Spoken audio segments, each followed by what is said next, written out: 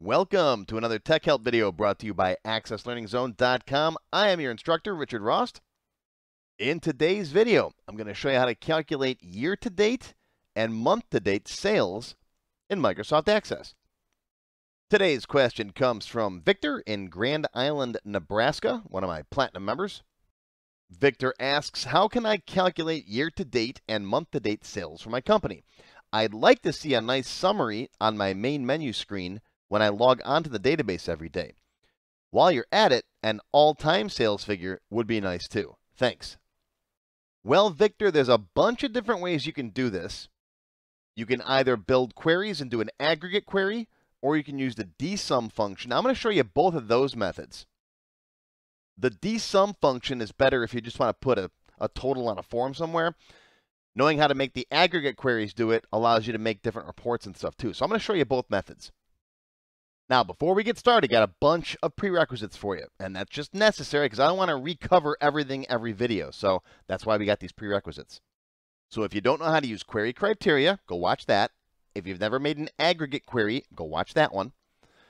I want you to watch my birthdays video because in that video, I teach you how to use a function called DateSerial, which we're going to need for today. DLookup, which is important, and then dsum, which we're going to use also. DLookup's kind of like dsum's little cousin, which if you'd learn DLookup first, that's easier. So go watch all 5 of these videos if you haven't already. They're all free. They're all on my YouTube channel. They're on my website. There's the links right there. You'll also find links down in the description below the video. Go click on those, watch those, and then come back here. Okay, so here I am in my Tech Help free template. This is a free database. You can download it off my website if you want, or you can use your own database. That's fine. Now, in this database, we build a customer form, and each customer can have orders. And here's an order form with an invoice, all this good stuff. If you haven't watched this video, it's not a requirement. That's why I don't put it on the prerequisites. But if you want to learn how I built this, I'll put a link to my invoicing database down below as well. Now, this invoice calculates the order total by adding up the detail items. But to keep things simpler for this class, I'm just going to add an order total to the order table. Right, because normally we have our order invoice queue and our order detail queue that does all the adding up, right? But we're just going to keep it simple. So let's go in here and design the order table. And I'm just going to add an order total in here. Normally you can just use a query for this. That's fine. We're going to cheat just to keep the video for today easier, okay? So here's some orders. And let's put a few more in here. The customer ID really doesn't matter. Let's add 3 more orders. And let's just change the dates up a little bit. This one's fine. We'll keep that in last year. Today's date, it's currently 2022, and it's February 25th. So let's add some. Let's put one in here from 1/30, which, by the way, earlier this week, I switched my system over to this new date system, the ISO date, where it goes year, month, day. I love it. Couple little minor problems that I posted videos about, but so far, it's so much easier to read and work with. Okay, let's make this next one 2/1, and then we'll go 2/15, 2/21, and let's put 1 in the future. I'll go up to 3/5. Normally in your order entry system, you wouldn't have future dates, but at least this lets us just check and make sure that our calculations are working. Okay, so if I do year to date, I should only get, well, let's make this one 2022. There we go. I should only get these guys in year to date, right? And then month to date, I should only get these ones because it's currently February. Okay, let's put some order totals in over here. Let's go 100, 200, 300, 400, 500, 600, right? Okay. So our year-to-date total should be that, which is 5, 9, looks like 1,400, right? And our month-to-date would be just these 3, so that's what, 1,200? 7, 12. Okay, so we should have 1,400, 1,200, and then we'll do an all-time sales tool. We'll just add everybody up. I'm going to ignore the is paid, but of course you want to make sure that these are paid, all right, before you put them in your calculations. And that's just another criteria, which you know how to do, right? Okay. Now, this is one of those instances where you have to use 2 queries to do your calculations. Sometimes Access needs 2 queries. One query is going to apply the criteria and figure everything out. It's going to gather up the records that we need, right? The year to date. Just give me all those orders from January 1st of this year up until now, right? Then we're going to take that set of results and feed that into another query that's going to do the aggregate to add up all the order totals. You can't just do that in one query.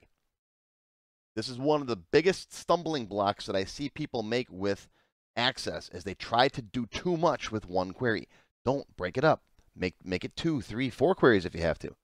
Yes, more advanced users, there's something called a subquery, but I covered that in my SQL seminars. It's a lot more advanced. For the average everyday user, it's much, much easier to just break it up into multiple queries. So let's go to create. We'll do our year-to-date query first. Create query design. Okay, we're going to bring in our order table. All right, now I want to show a list of all the orders from this year, from January 1st of this year until right now. Okay, so I need the order date and I need the order total, because we're going to add those up in the next query. The order ID and all the rest of the stuff doesn't matter. If you want to add is paid and say yes, put that here now. Okay, right here for the criteria is where we're going to use the DateSerial function. Now, if you watch that birthday video, you know DateSerial lets you take a date, supply the 3 parts of the date, and it gives you a valid date value. So you can tell it the year, the month, and the day. So I'm going to zoom in. All right, this is going to be, we have to be greater than or equal to January 1st of this year. So we're going to be DateSerial. Now the first component is the year, so it's going to be the year of what year? The current year. Use the date function. See that? So that'll get replaced with 2022, the current year of the system date. Now next is the month. Now we want it from January 1st, so just put a 1 there and a 1 for the day. All right, so right there, that value is going to give you January 1st, 2022. This is currently 2022. Okay, if you're watching this in 2030, it'll be that year. And I know my videos have legs. I get people still watching my videos from like 2004. I'd say, yeah, it still works. Of course it does. Access hasn't changed much.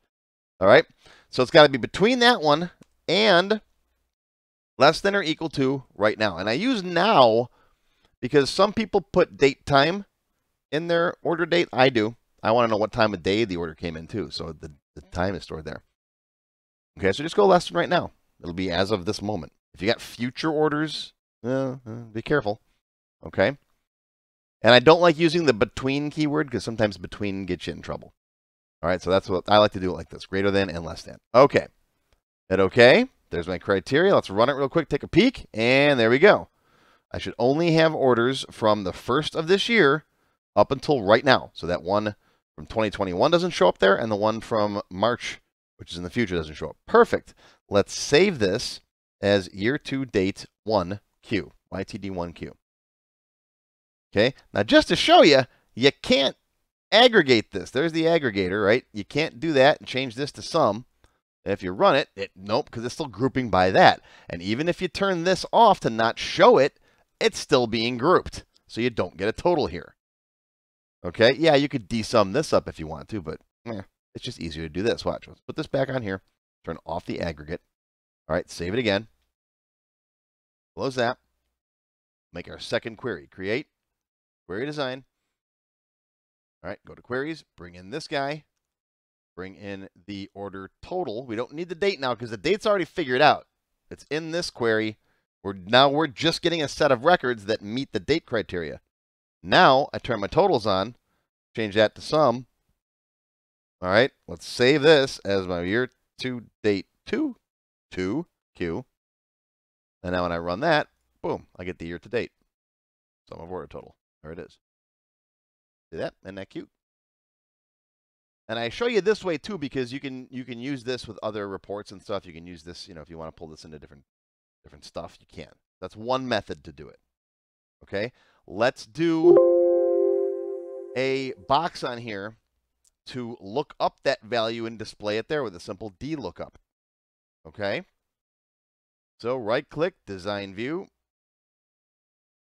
I'm just going to copy this guy, copy, paste, slide it up, right? We'll put in here year-to-date sales. Open this guy up, go to all.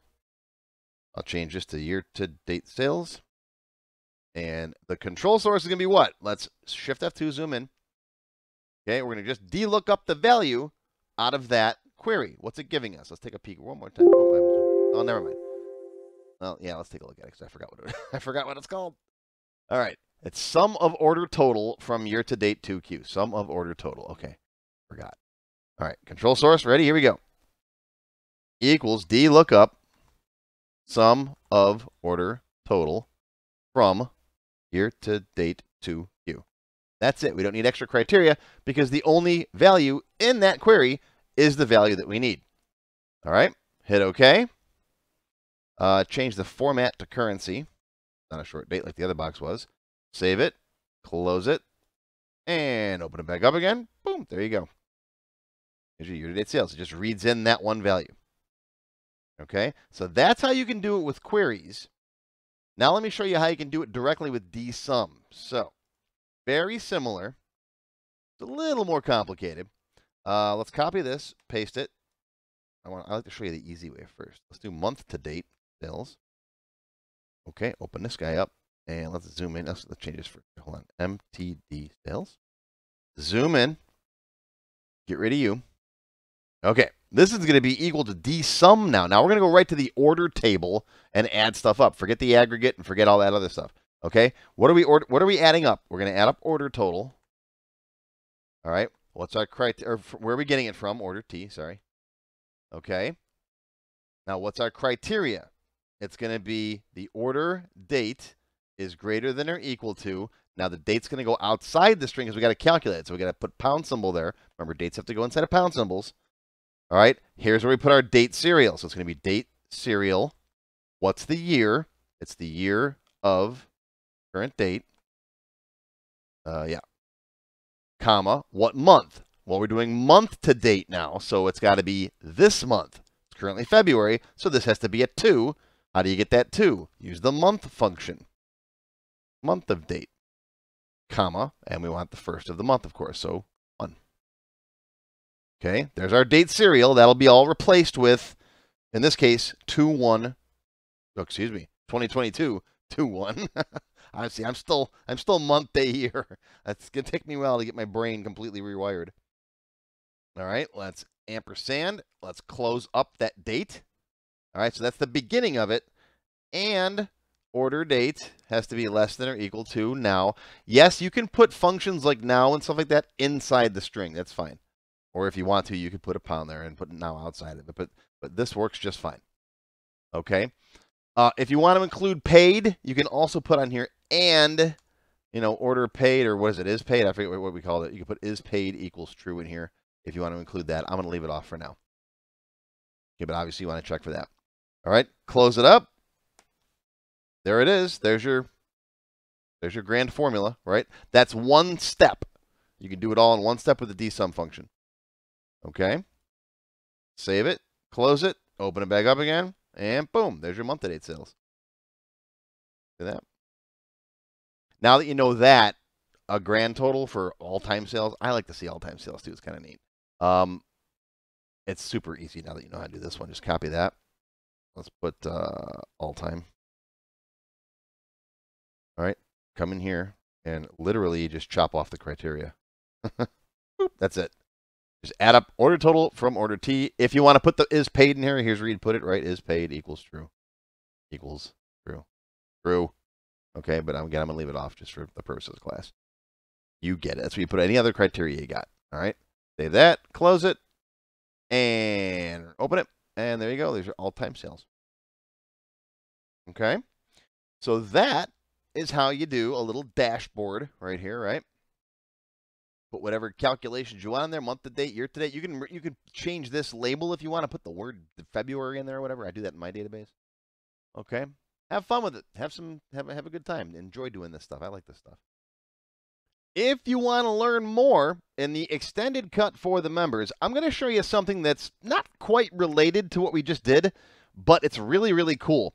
And basically, this year-to-date stuff, I recently went to check my own personal database for my business because I've got some year-to-date calculations in there as well. And since I just recently switched over to this new date format, a lot of them didn't work. Now, I've got dozens, if not hundreds of different queries in my database, and I didn't want to have to go through them all by hand. So what I did was I wrote a little VBA code to search through all of the queries in my database programmatically to find any query that had the word format in it using the old format function, so I could then switch it over to the new DateSerial format. And so that's what the extended cut covers, folks. It's VBA to loop through all the different queries in the database to perform a query search from the SQL property inside each query. It's really pretty cool. It's in the extended cut for the members. Silver members and up get access to all of my extended cut videos. And we're up to like 250 or so of them. Now, there's a lot of them. So you get access to all of them when you join. Gold members can download these databases and get access to my code vault and so much more. How do you join? Well, I'm going to tell you how in just a minute. How do you become a member? Click on the join button below the video. After you click the join button, you'll see a list of all the different membership levels that are available, each with its own special perks. Silver members and up will get access to all of my extended cut tech help videos, one free beginner class each month, and more. Gold members get access to download all of the sample databases that I build in my tech help videos, plus my code vault, where I keep tons of different functions that I use. You'll also get a higher priority if you decide to submit any tech help questions to me, and you'll get one free expert class each month after you've finished the beginner series. Platinum members get all the previous perks, plus even higher priority for tech help questions, access to all of my full beginner courses for every subject, and one free developer class each month after you finish the expert classes. These are the full-length courses found on my website, not just for access too. I also teach Word, Excel, Visual Basic, and lots more. You can now become a Diamond sponsor and have your name or company name listed on a sponsors page that will be shown in each video as long as you're a sponsor. You'll get a shout out in the video and a link to your website or product in the text below the video and on my website.